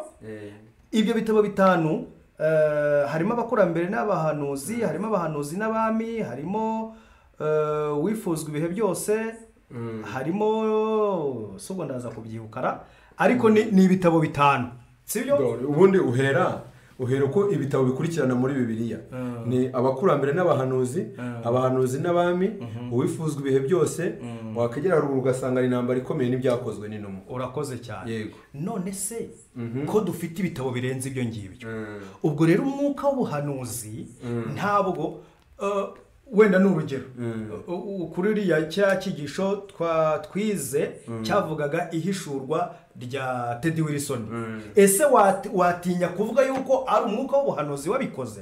Ni ubuhanuzi, kuko we yarahishuriwe, amaze guhishurirwa arabivuga, amaze kubivuga 2020 bidusesekaraho. Icyo gihe rero ntabwo uzigera ujya hirya ngo uvuge ngo ntabwo ari umwuka w'ubuhanuzi. Ibintu ntitubyemera, kuko na Bibiliya iratubwira ngo umuhanuzi naramuka hanuye ibintu byarangiza ntibibe. Gutegeka kwa 2 igice ya 18 umurongo wa 18. Urakoze cyane. Ibyo bintu ntabwo dukwiriye kugenza gute kubyizera. Ikizagaragaza yuko koko ari umuhanuzi kandi ntakamure kwicwa. Ariko ikigaragaza ko ari umuhanuzi koko ngo watumwe n'Imana, ibyo azavuga azabigaragariza ibimenyetso, kandi yabimubwiye ibikore, kuko ari Imana yabimubwiye. None ubwo twagaruka tukareba ese suko tubiramutse tubishatse ntabwo twabibura mu byanditswe byera. Mu mwuka w'ubuhanuzi birimo, nubwo bataza bapika umusumari ariko bahita bakwereka uko bigenda bikurikirana, kuko tuzi neza yuko guhinda kw'inkuba kwarahishwe, ndetse na Daniel nawe ubwo arabwirwa ati gendera ibyo ngibyo bigeze bishyizwe kera, byagiye bigenda bigaragaraho mu buryo bw'ibanga. Ariko reka twongere tukubaze muvandimwe, ese koko ibi bintu ko uvuga ko wenda hari uri kubona ukeneye kubibona handi mu mwuka w'ubuhanuzi, ese ibi bintu byavuzwe byarasohoye? Uri kubibona cyangwa ntabwo uri kubibona? Hari n'ikindi abantu bari kwirengagiza, kandi iki kintu impamvu Imana yakizigamye cyitwa kugura no kugurisha. Abantu badashaka gufokasingaho bari kwiribariza ikintu cyitwa ikimenyetso cy'inyamaswa.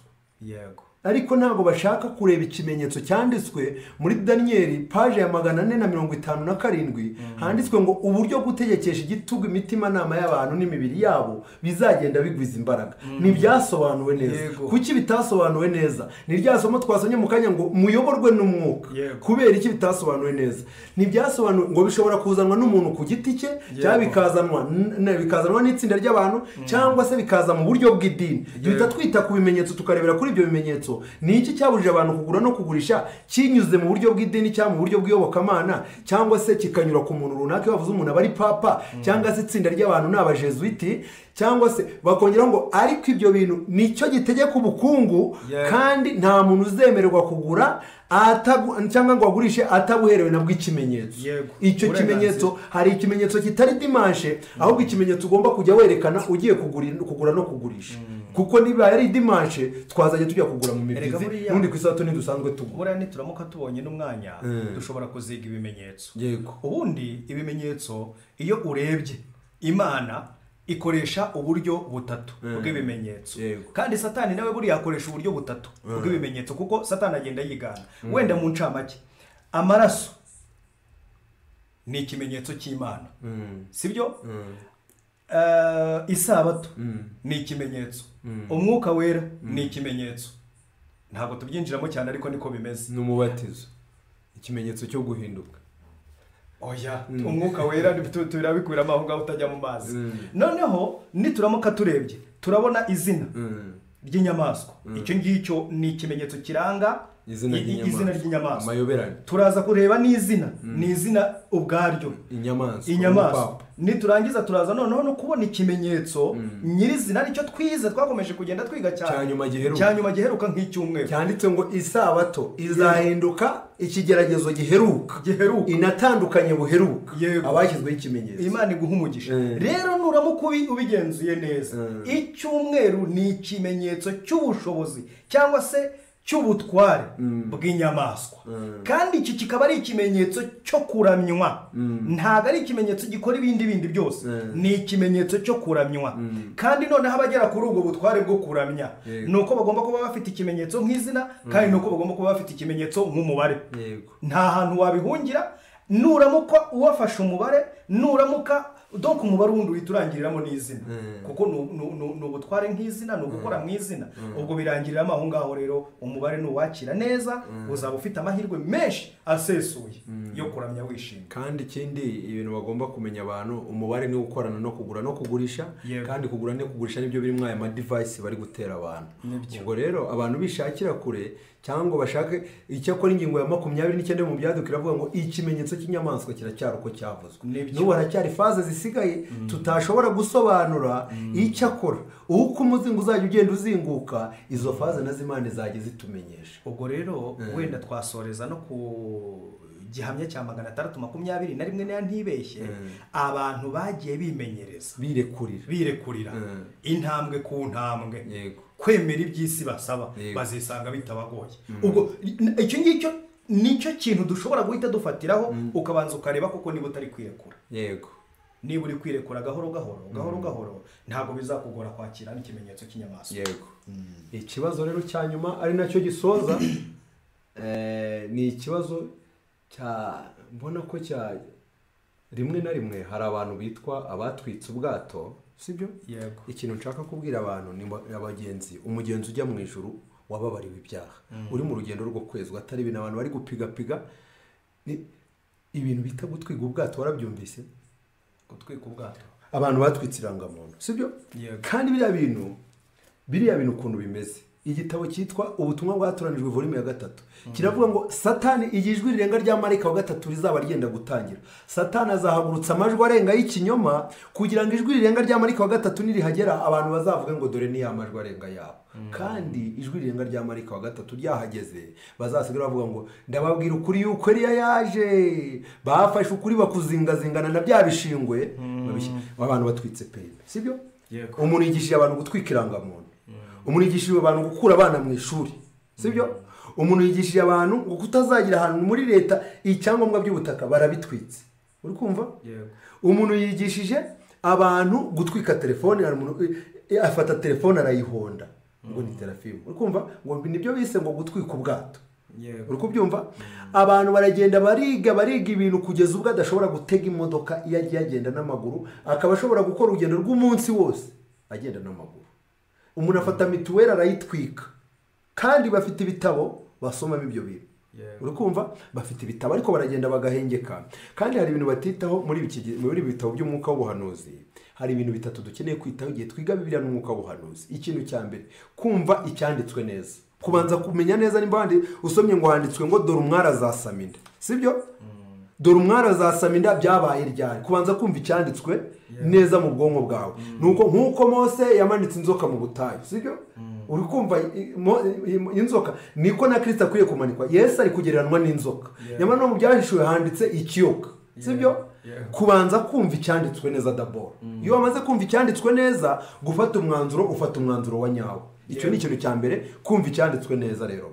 Kabiri, kumva impamvu icyo cyanditswe.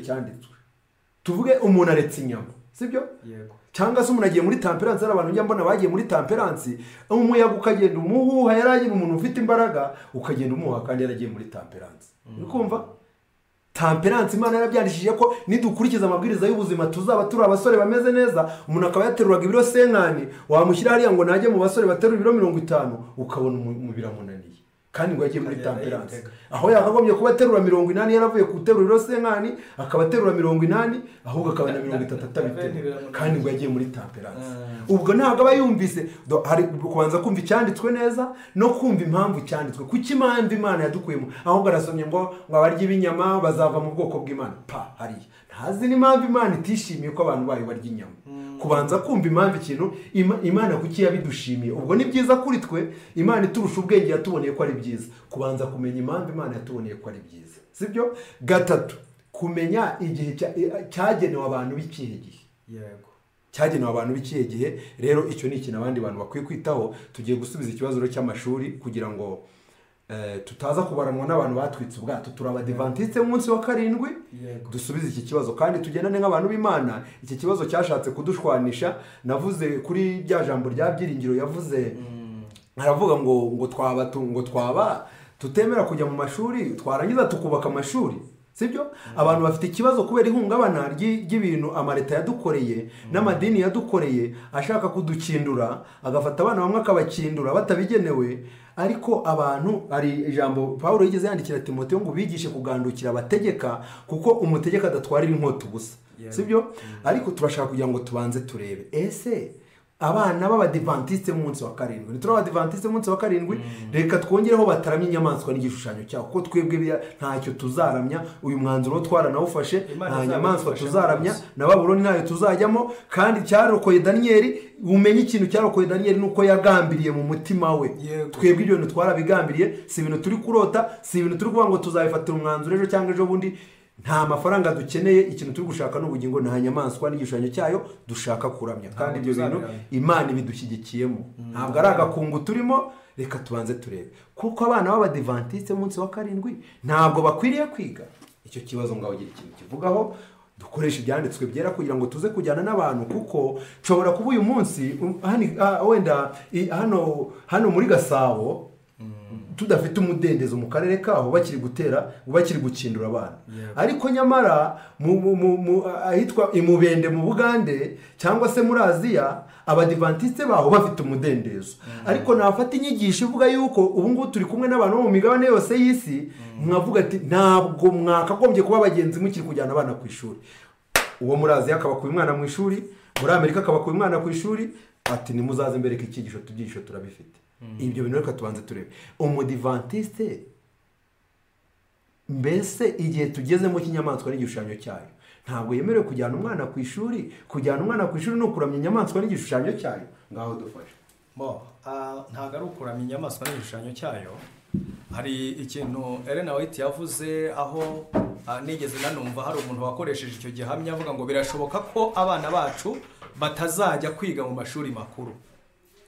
Icyo gihamya kirahari, ariko ntekereza ko wari ubimaze kubivuga neza Jado, wari ubivuze neza. Ariko niba kuko mu by'ukuri muri Gasabo nk'uko wari utanze urugero, kugezana n'iyi saha ikibazo kikiri ikibazo, ubona ko umwana nta mutekano afite, uwo mwana ndakwinginze uwo mwana wimushora, reka umwana agenze gute agume mu rugo, kuko inyandiko iratubwira ngo umunyamakenga iyo abonye ikibi kije arakihisha.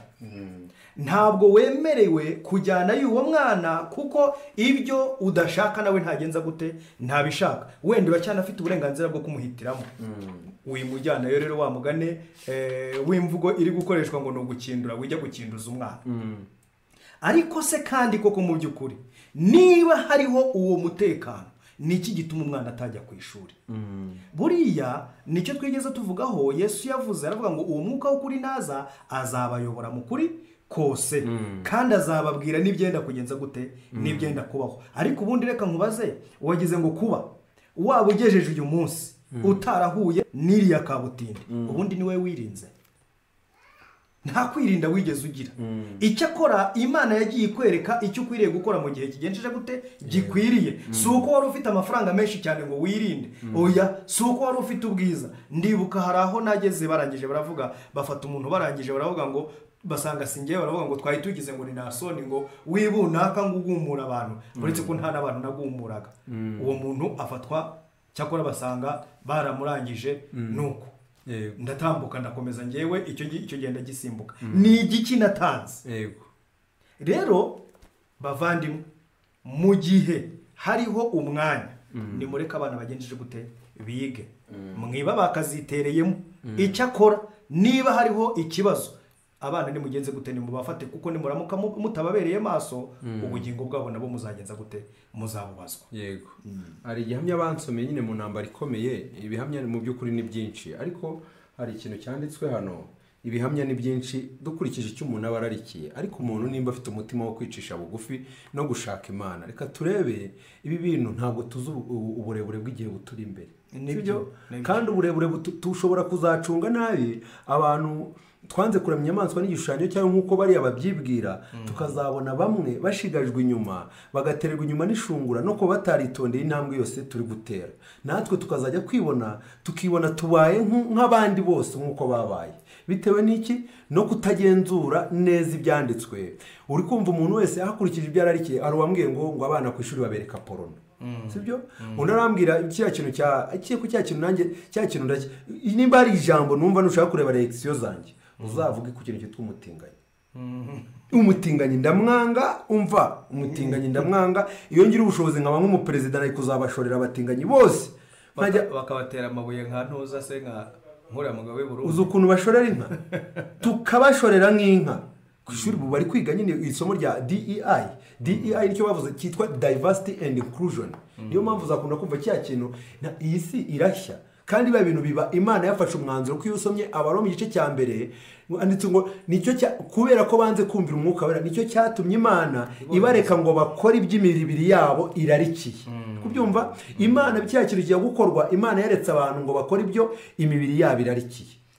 Hari ikintu nguciye mu ijambo, hari ikintu dukwiriye guha agaciro, ikintu cyitwa uburere. Uburere mu rugo, uburere bukaba buhari. Itorero ryo mu rugo nirikomere, abana biga Imana bayisobanukirwe, abana bagirwa inama kugeza ubwo bagera ku gihagararo cyo ubwabo ko bakwiriye kwirinda, sibyo? Kuko birashoboka neza yuko koko hari inyigisho zishobora kuzatangwa, abana ntizibagwe neza, sibyo? Ariko kandi niba bavuye mu rugo bize bazi ukuri uko guhagaze. Ngendebuka ko abana bagiye kwiga pasiteri abigisha iyobokamana, ari gushaka ko ngo bazabatizwa. Barangije, kuko twigaga Bibiliya, tukiga ibyerekeranye n'irema, tukiga ibyerekeranye n'abakurambere babanjije, noneho pastor mu gihe ari kwigisha ibintu abyigisha agenda bicurika, abana bakaza bazanye agatabo yabahaye, bati dore ibintu yatwigishije. None se mwe mwabigenjeje mute? Mwabibonye mute? Barangiza bati ibi bintu yatubeshye, kuko twebwe twarabyize, twasomye gutya, dusoma gutya. Ati nyine abari gucurika abantu ngo ari kugira ngo abantu babatizwe, nicyo ngicyo ari gushaka mu bigo by'amashuri, ngo ari gushaka ko abantu babatizwa. Yego. Abana rero nituramuka tubahaye uburere bwiza, ibintu bizatuma ibintu bigenda neza. Ku bigo by'amashuri ntabwo bazigera bandura, kuko umwuka w'Imana azabaherekeza rwose, azabana nabo. yego ejo tutazaba bakazitereyemo. reka nsome hano ibihamya bibiri ndi kubona n'ibibazo biraba birangiye. Yego tunasoze ndabona yego kuruye cyane. Uko nabonye umuburo, igitabo cyitwa ubutumwa bwatoranijwe volume ya 3 niho ngiye gusoma. Uko nabonye umuburo w'ibanze, nyamara ubwo numvaga ibitekerezo bihabanye n'icyange ibyari byo, aho byavugwaga ko abana badakwiriye kujya ku ishuri kugeza bagize imyaka 10. Nashakaga kubabwira ko ubwo nahabwaga uyu mucyo nta shuri ryubahiriza isabato ryariho mu gihe nabwirwaga ko abana batagombaga kujya mu ishuri batarageza imyaka yabashoboza kwigishwa. Bagomba kwigishirizwa mu rugo kugira ngo bamenye inzira nziza, bityo batazayobywa ubwo bazaba bagiye ku ishuri. Ubu uri kumva nicyo bavugaga. Ingeso mbi zikorerwa mu mashuri rusange zirenze ukwemera. Ibyo niko biri, kandi intekerezo zanjye zakangukiye cyane ibyerekeye iby'igitekerezo kivuga kiti kuki mushiki wacu White yavuze ibi n'ibi, abandi bati White yarabivuze none tugiye kubikurikiza. Imana ishaka ko dukoresha, aha niho ndi gushaka cyane, Imana ishaka ko dukoresha ubwenge yaduhaye kandi ishaka ko dushyira mu gaciro. Muri kubyumva bavandimwe? Imana ishaka ko dukoresha ubwenge yaduhaye kandi ishaka ko dushyira mu gaciro. Ibihe bihindura ibintu, urabyumva? Ibihe bihindura ibintu kandi bibasha no guhindura isano ibintu bigirana. Kubyumva? Ibihe ubwabyo bigenda bigena ibintu uburyo bikwiriye kugenda kandi bigahindura n'isano ibintu bigirana. Rero abantu nibatekereze neza, wowe nimba ufite umwana ubangamiwe, ukaba bangamiwe mu burasirazuba, birashoboka ko wamujyana iburengerazuba ntabangamirwe. Ibihe rero bishobora guhindura ibintu, ariko wikigisha amatsinda yose, ngiye sinakigisha amatsinda yose yo mu Rwanda ngo abadivantiste twemera ko igihe cy'ikirere cyo kuremwa kw'igishushanyo cy'inyamaswa ntabwo dukwiriye kujyana abana mu mashuri. Iyo nyigisho ntabwo yazangerekwa ku mutwe ngo mbyemere, ahubwo biriya bintu byo gutwika ubwato abantu bari kuvuga ngo batwitse ubwato, ngo nta gahunda bagomba kugirana na leta, nta sano bagomba kugira, biriya bintu buriya hari ikintu nabonye cyitwa ubwaka. Uranakoze icyo kintu uvuze ni gato cyane ndakivugaho. Ubu ngubu ni ikosa ababwiriza turi gukora, ne kwivanamo nubwo ntarya mbikora, ni ikosa ababwiriza turi gukora, ni ikosa abagenzi turi gukora, gufata umwanzuro wanjye ku giti cyanjye ngashaka ko na jada gufata. Yego, ni ikosa rikomeye cyane bavandimwe, muryirinde amaraso y'abantu atazabagerekwa ku mutwe. Yego, icyo kintu kirindwe rwose, kuko dufite ingero urabyibuka abavandimwe, harimo n'uwo twatangiranye urugendo rwose muri covid ku Karago. Uribuka ko byageze igihe bakavuga ngo bagiye gutegereza Yesu. Uribuka ko wambwiraga uti barambwiye igihe wavagayo uti barambwiye ngo nanone aha Yesu wabona agarutse. Reba iherezo ryabo. Bo nta iherezo ryari ryaba, ariko reba aho bahagaze. Yego, umwe aranyibwira ati Imana y'abazungu. Umva hageze Imana y'abazungu batuzaniye iyo mana, buriya ngewe umuntu watangiye kuvuga ko Imana ari y'abazungu, urumva ko ikibazo cyamaze kuvuka. Yego, dukore kuri feri, agaferi gake. Reka dukore kuri feri. Nimba ufite ikibazo cyawe ku giti cyawe cyo kudatwara umwana mu ishuri, wihita ukigisha amatsinda ku buryo nge namujyana ukavuga ati dore niko nasanze abagenzi bameze bose basa nk'abantu bakoze agakungu ko kuvuga ngo twese abagenzi twemeje ko nta muntu umuzanga wamujya uvuyemo gake akiyufura yamujyana bati nimureba abanyantege nke yavuye ku kejo. Uri kumva? Nyamara ndasoreza kuri iki gihamya kivuga ngo page ya 47 igitabo cyitwa ibyakozwe n'intumwa, ntabwo dusabwa kurwanya ubutegetsi. Amagambo yacu yabavuzwe cyangwa ayanditswe akwiriye kwitonderwa, bitaba bityo tukaba twizize, tukaba twishyize mu mwanya w'abavuga ibizatuma dufatwa ko turwanya itegeko na gahunda. Ntitugomba kuvuga cyangwa gukora ikintu cyose cyatuma twifungira amayira bitari ngombwa. Kubyumva? Dukwiriye kujya mbere mu izina rya Kristo twamamaza ukuri twabikijwe. Abantu baramutse batubujije gukora uyu murimo, dukwiriye kubasubiza nk'uko intumwa zashubije ziti niba ari byiza imbere y'Imana kubumvira kuruta Imana, nimuhitemo, kuko tutabasha kwiyumanganya ngo tureke kuvuga ibyo twabonye kandi twumvise. Reka rero tureke kwifungira amayira natwe. Icyo akora amayira barenda ko iyo bavuze ngo itera bose, ntabwo ari abagenzi bazahaguruka ngo bajye kuyitera, ahubwo izadutera. Kubona tubona ibintu birifunze, izi telefoni umuntu wigishije telefoni nubwo wenda yagize ubwaka ariko yari ari hafi yaho, yari ari hafi yaho yari ari hafi yaho turenda kuzita ariko se reba iyo nza kuba narayitaye reba iyo uza kuba warayitaye reba aba bantu 800 iyo baza kuba barazitaye eske uyu muvandimwe waduhaye ubuhamya akavuga ati bitewe n'icyigisho mvuye kuri polisi byagenze gutya ese izi telefone iyo tuza kuba twarazitaye byari gucurika imitima y'abantu yari kurimbuka ndetse ari myinshi itakiriye ubutumwa genda kubwiye ngo yari ari hafi yaho kuko turi kubirebesha amaso ko tugiye kunono kuzi nyine cyitwa ubwaka no kuzana ibintu mbere y'igihe kitaragera icyo gihe baba waswase nose bagize ngo ibi byangombwa by'ubutaka ubona abantu bataye ari mituweli sibyo ubona iyi mituweli bataye wagize ngo ntibari bari hafi yaho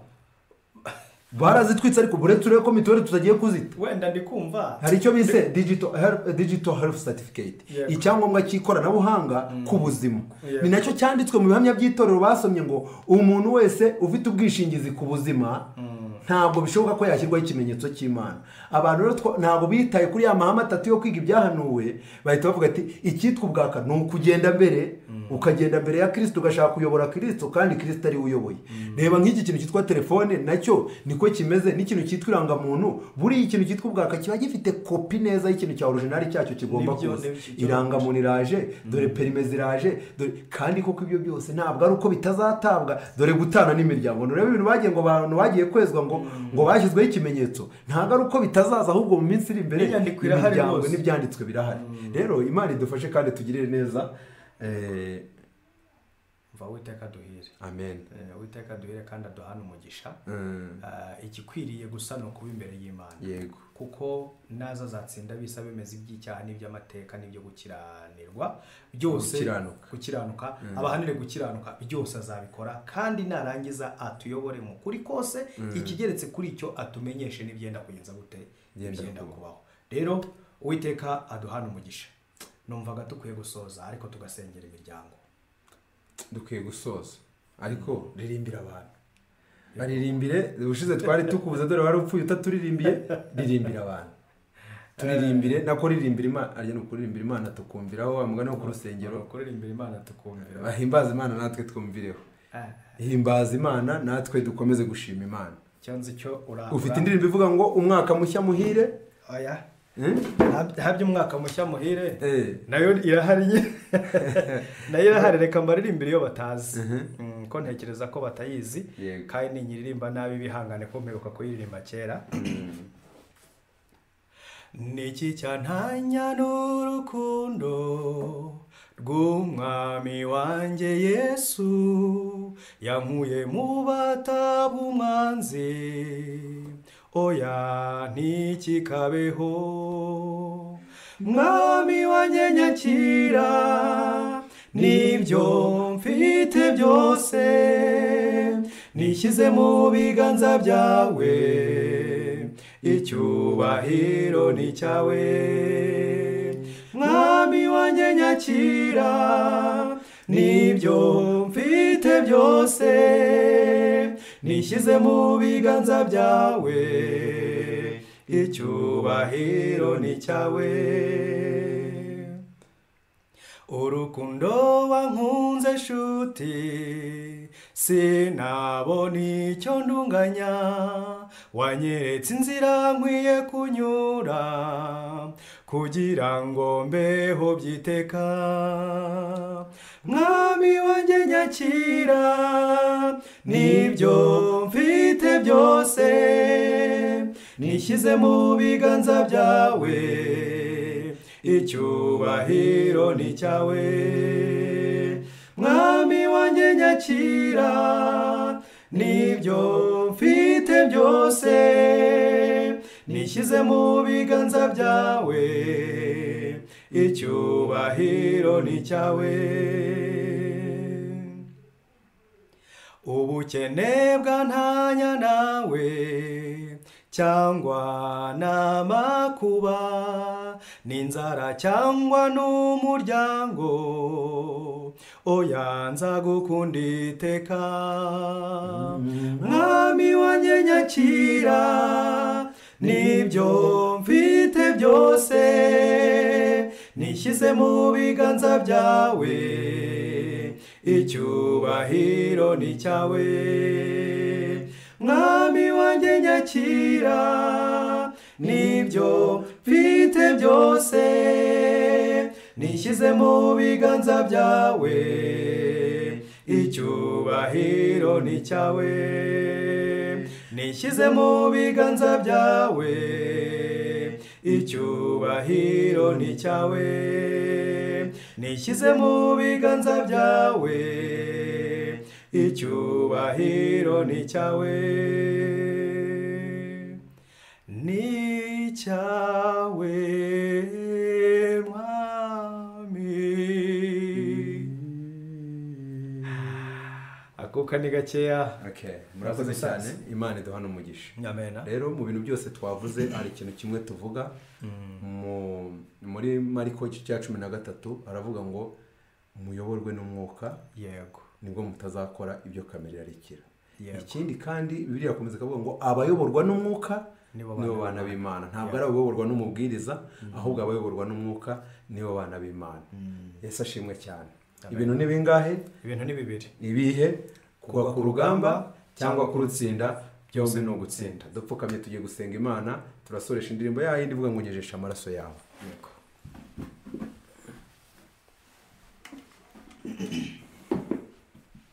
Nyakubahwa Mana ikomeye, turagushimye cyane, tugushimiye yuko waduhagaritse muri iki gihe gikomeye kugira ngo duhumurize ubwoko bwawe. Turabigushimiye cyane, uhabwe icyubahiro. Amena. Waduhagaritse mu mwanya nk'uwa Eliya, uduhagarika mu mwanya nk'uwa Yohana. Turakwinginze rero kugira ngo uturinde kuzagambanira icyizere watugiriye. Amena. Uturinde kuzagira ikintu tugabanya ku ijambo waduhaye, ahubwo igihombo cyose bizaduhombya cyose uzaduhe kwemera kugihomba. N'ikiguzi bizadusaba gutanga uzaduhe kwemera kugitanga. Maze ubwo tuzabona ingororano tugororeye, tuzashima icyubahiro cyawe. Amena. Dusabiye imiryango muri iki gihe ifite ibibazo byinshi. Igihe cyo gutatana turi kugikozaho ibiganza. Nyamara ikizatera gutatana ni ugusukwa kw'imvura y'itumba ku bwoko bwawe. Turakwinginze kugira ngo uzaturinde kwiyobora no kwijyana, ahubwo udusukire ku mwuka wawe wera wasezeranye kugira ngo akomeze kuyobora ubwenge bwacu. Amena. Ngaho rero ukomeze kutugirira neza, uturinde gucokora no gucika intege. Amena. Nyaboneka mwami, abantu bacitse intege ndakwinginze kugira ngo bazanzamure. Turakwinginze kugira ngo natwe abaguye umwuma utwongere imbaraga. Ibiri kujyana abandi natwe turi kubireba, ntabwo ari uko bidusize. Niyo mpamvu twicishije bugufi, tuzirikana yuko utadufashije muri uru rugendo nta kintu twashobora. Turagusabye kugira ngo tugirire neza. Amena. Waduhishuriye igitambo cy'Ikaruvari, waduhishuriye nama w'Imana ukuraho ibyaha by'abari mu isi, aduha amasezerano akomeye yo kutubabarira. Ariko urugendo rwo kwezwa rukagenda rukatubera ya ntambara ishyize kera yica n'uwari kuzarama. Turakwinginze kugira ngo ucishe imitima yacu kugira bugufi kugira ngo yezwe nawe, kandi ishyirweho ikimenyetso mu ruhanga ubuheruka, kuko byanditswe ngo numara kudushyiraho ikimenyetso uzaturekurira mu maboko ya Satani kugira ngo twige kurenganirizwa umucunguzi. Turagusabye kugira ngo dushyireho ikimenyetso cyawe.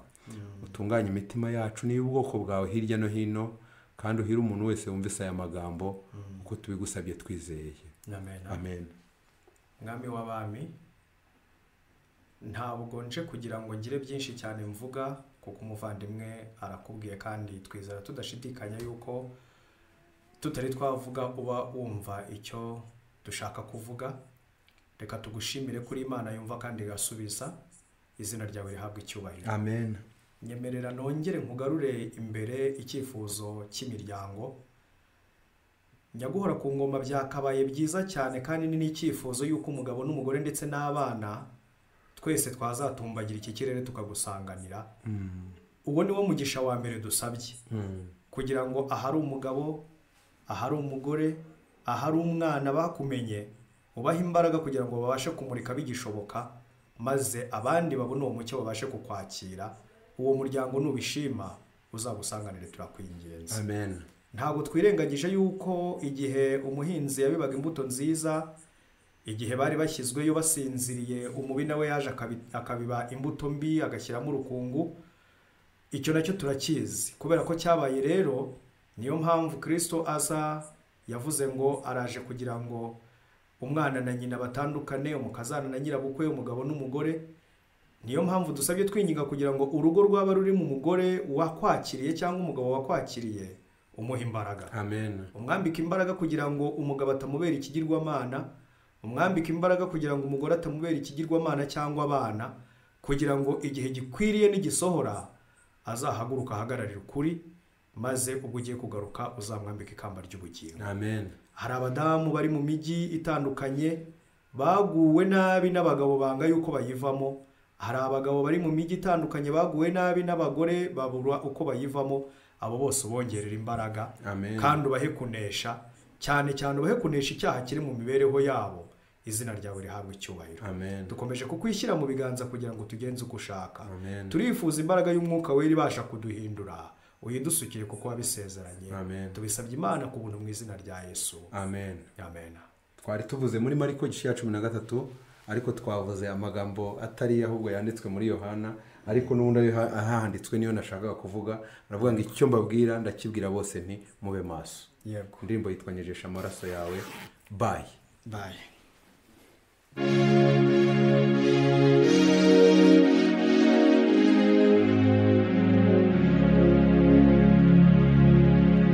Mukiza wanjye shaka kuwawe,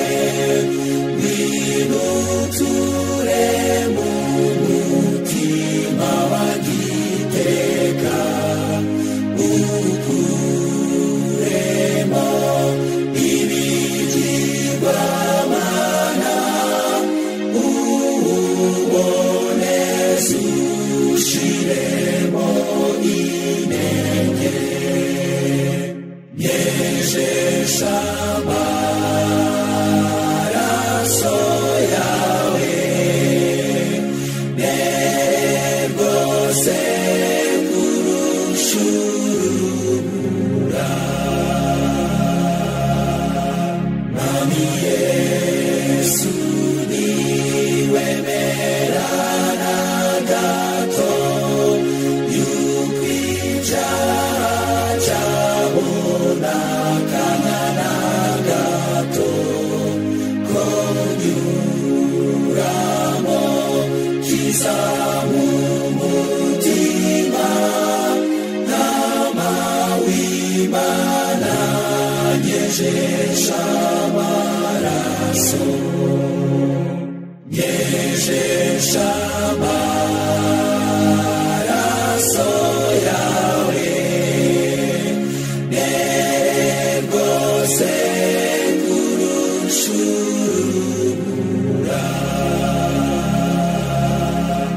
Data nubwo nagira kivurira, unyitaho ugatuma kawera anyobora, agatuma nsinda, maze umutima wanjye ukabonera. Nyejesha amaraso yawe, nerwose kurushurura.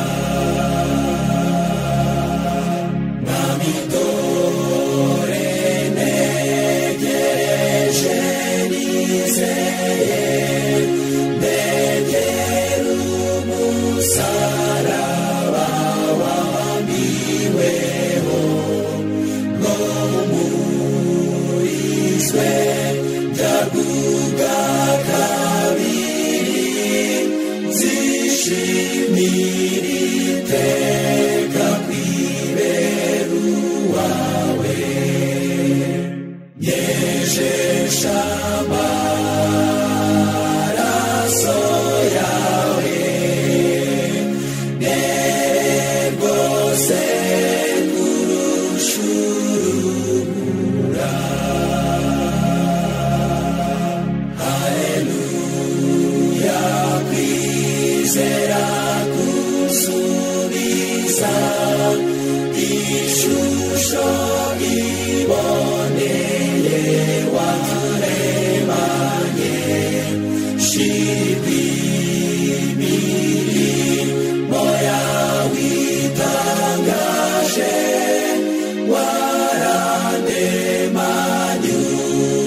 kicyubahiro